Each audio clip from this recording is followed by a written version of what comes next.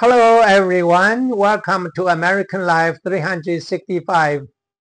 Almost a month after Kamala Harris took over from defeated Joe Biden, Harris is finally giving us a glimpse into her election-winning policies.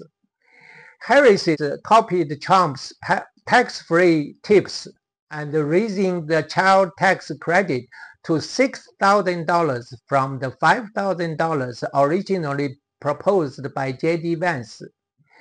In addition to copying the Trump-Vance policies, Harris will only make it her own policy to punish price gouging. I'm not interested in policies Harris copying from Trump-Vance. Let's look into her own policies of punishing pricing gouging.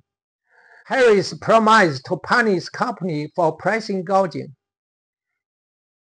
Ms. Harris, you have been running the economy for 3.5 years. How can you let a company engage in price gouging to harm Americans for 3.5 years?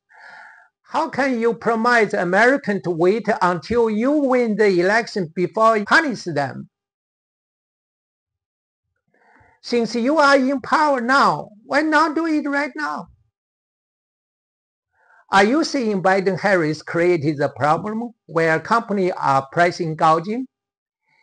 How can you watch Biden-Harris letting company pricing gouging and you did nothing about Biden-Harris? By the way, are you the Harris in Biden-Harris administration? Harris's pledge to punish price gouging marks a failure of the Biden-Harris administration Biden economy, something Harris once laughed about and was proud of. Finally, you recognize the problem you created. Now you want Americans to let you solve the problem you created. What is the pricing gouging? Can you explain how this is happening in a free market? A free market is one in which laws of supply and demand provide the only basis for the economic system without the need for government intervention. A core principle of free market is the concept of voluntary exchange, a transaction in which buyer and seller free trade goods and services. Basically explain it in simple sentences. If you ask too much, buyer won't buy, and you cannot sell, so you offer a lower price. If you don't make a profit, and you close your business. It is that simple.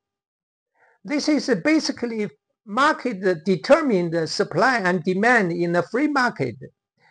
If you want the sellers to price it so they will sell at a loss, then they will leave. This is exactly what happens with California home insurance. San Francisco-style ignorant Gavin Newsom signed insurance bill restricting insurance company. It caused the 70% home insurance company to leave California and lose business with California. This leaves millions of California homeowners unable to purchase home insurance. Their home insurance prices have doubled and tripled. My home insurance premium jumped from $900 to almost $2,000 per year. Some of my friends' home insurance have doubled and tripled. This is a devastating blow to the California insurance market. Now Harris is pursuing the similar policy into food supply and the grocery store across the nation. This will cause immeasurable damage to our national economy. The same goes for California rental market. San Francisco-style ignorant leaders impose the greatest restriction on free market for landlords. As a result, a large number of homes were taken off the market. There is very little inventory of homes on the market. It caused the rental prices to double and tripled, making San Francisco the most expensive rental market. Harris' policy to punish the company engaged in pricing gouging, which is a scam.